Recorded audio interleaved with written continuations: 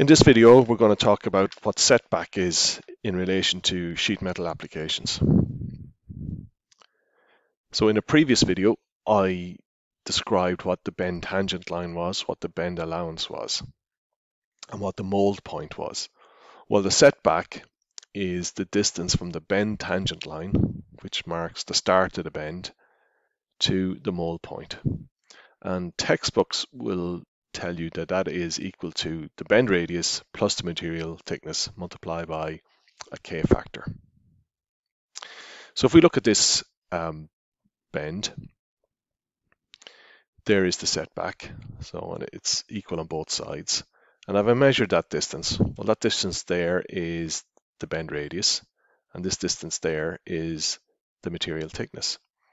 So the setback is equal to the bend radius plus the material thickness. But we had already said it's the bend radius plus the material thickness multiplied by K. So the K is obviously equal to 1 in this case. And how could that be? Okay, so if we look at the bend angle and we divide it by 2. So I've drawn this line from the center of the bend radius to the mold point. So this is our bend angle divided by 2. And if I get the tan of that, well, the tan of that angle is the opposite over the adjacent, which is basically the setback divided by the setback in this case, which is the bend radius plus material thickness, bend radius plus material thickness.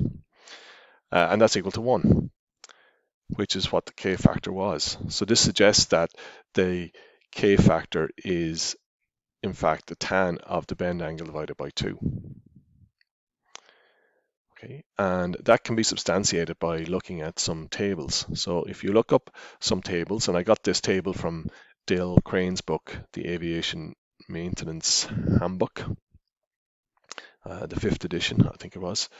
It gives the bend angle and what the K factor is. And if I look them up on a calculator, so if we take this bend angle here, 40, so I'm saying it's the tan of this angle divided by 2.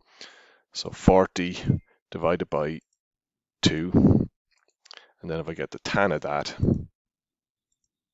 I get 0.36397, 0.36397.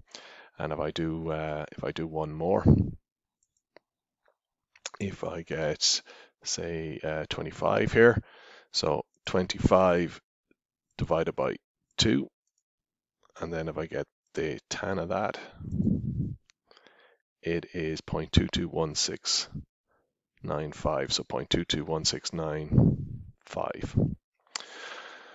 Okay, so the setback is the material thickness plus the bend radius times the tan of the angle over 2.